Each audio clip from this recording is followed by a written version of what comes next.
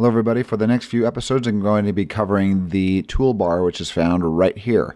So once you've been putting things down into your timeline and you're ready to start editing, and this toolbar will provide a lot of different functions for this timeline here and doing some trimming, some editing in this timeline here, and let's talk about those things right here. In this episode I'm going to be talking about the selection tool right here. If you hover your mouse above any of these items on the toolbar, it'll quickly bring up a shortcut for it. You see it there in parentheses is the track select forward tool, and it is A for the shortcut. This one here is simply V.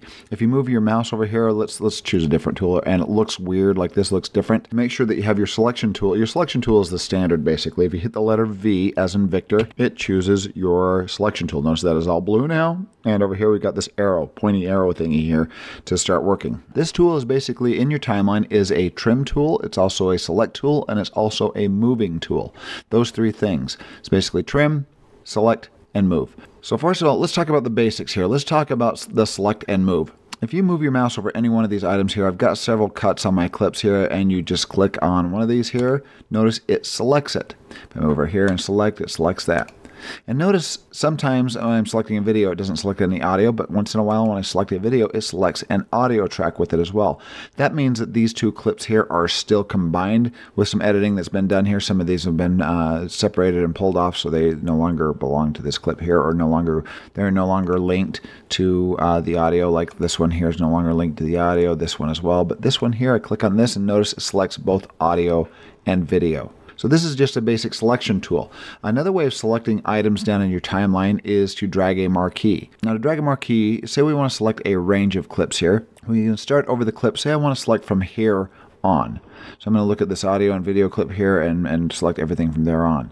By the way, if you're zoomed up on this, let's say we're zoomed up on this clip and I want to select everything from here on. There's some other ways to select everything, but one quick way of doing this is hitting the slash key above your return key, which shows your entire timeline. And now you can click and make sure you click above the clip outside where you're not grabbing onto a clip, because some people will try to drag this. Let's drag a marquee here. I'm going to click and drag, and notice it drags this box and selects everything within that box, and that box is touching and inside of that box. And now all those items are selected right there. Now be careful when you're doing a marquee, because some people think you can start right here and they'll try to click and start dragging a marquee, and look what it does. It just moves it and I just messed everything up. So I'm going to undo that, and once again click up here in the area where there's nothing, or down here where there's nothing, and click and drag a marquee, and now that is selected. Okay, now that we've got all those selected, let's talk about moving here. This tool also moves. Once something's been selected, this whole range of clips has been selected. You can see how those are highlighted and these ones are not.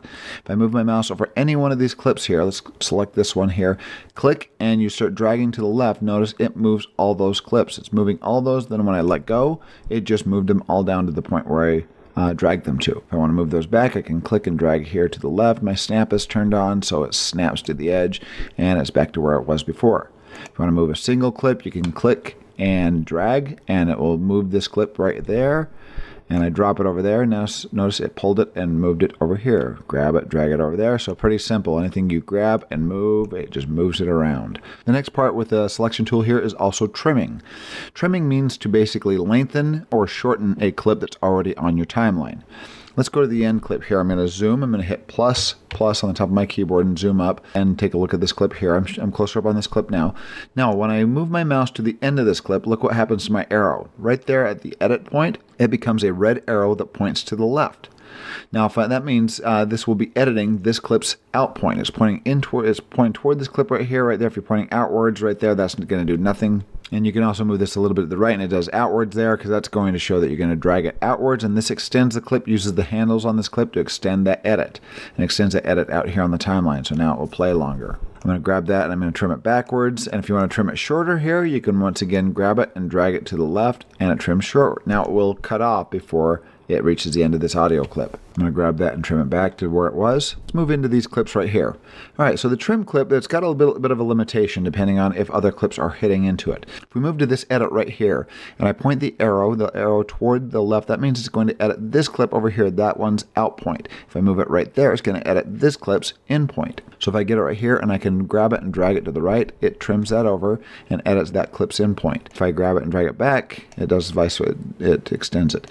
But now notice what happens is if I try to extend this clip to the left, and notice when I grab this clip here, it's doing the audio as well, because these clips are still linked.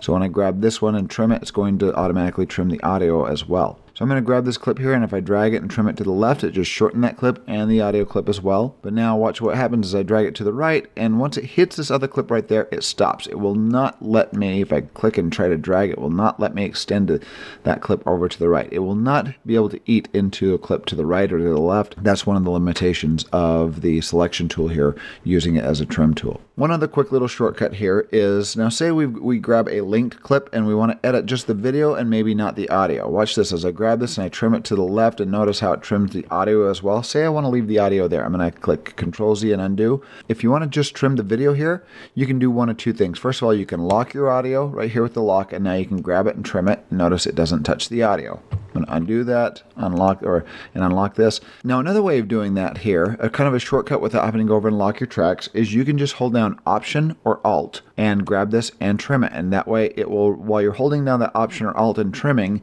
it releases any other clips that it's linked to. Notice if I grab this audio here and trim, it's linked to that video there. I'm not holding Option or Alt right now. So you notice how it's trimming the both video and audio, and I want to do the audio separately. Hold down Option or Alt and click and drag it, and it will do it completely separate. It temporarily unlinks those files so you can trim them. And one other little shortcut here with your selection tool, we showed you kind of how to move things as well as doing trimming. But one other little thing that this does here, if you grab a clip, and this clip is once again separated from audio and video here, and this clip is deselected from its video clip.